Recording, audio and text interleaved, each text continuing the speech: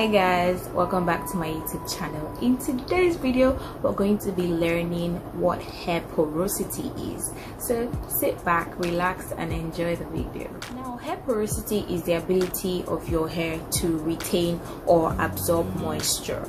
Now, it's important that you know the porosity of your hair, if it is high, if it is low, or if it is medium, in order to know what products to use and how to effectively use them for your hair growth.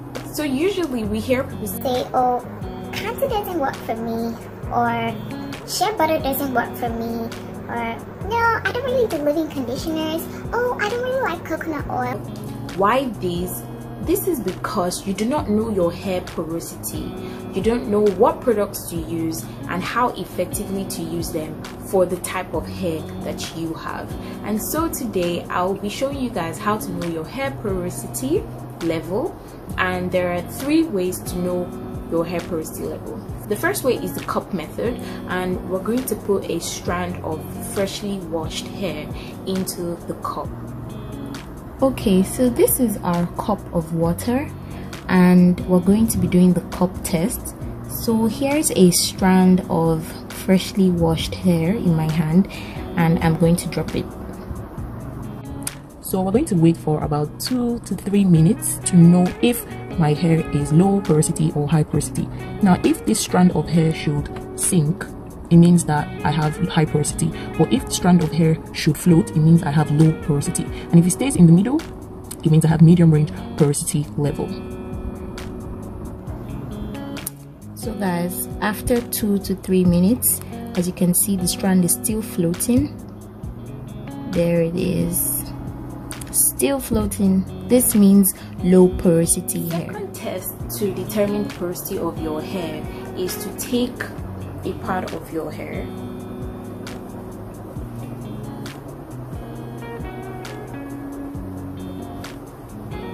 and wet with water.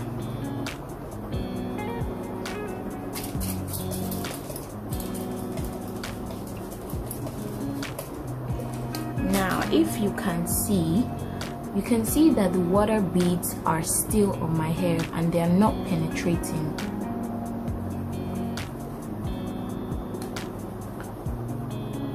So you can see the water beads still on the hair.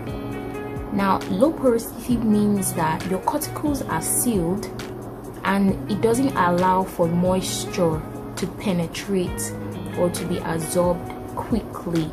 This means that products usually sit on top and it takes a great deal for you to have to use your hand to massage products even into your hair. Now, if you had done this spray test and the water absorbed into your hair, this just means that you have high porosity hair and your hair has open cuticles and allows for products to get in quickly. The third way of knowing if your hair is high or low level porosity is to take a strand and work your hand through the strand.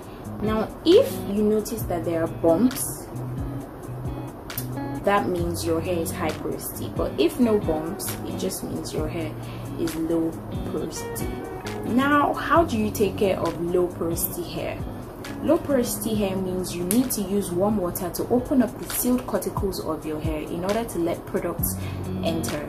It also means you have to work in sections, mostly twists, in order for products to be able to penetrate better into your strands and give you the effect needed for them.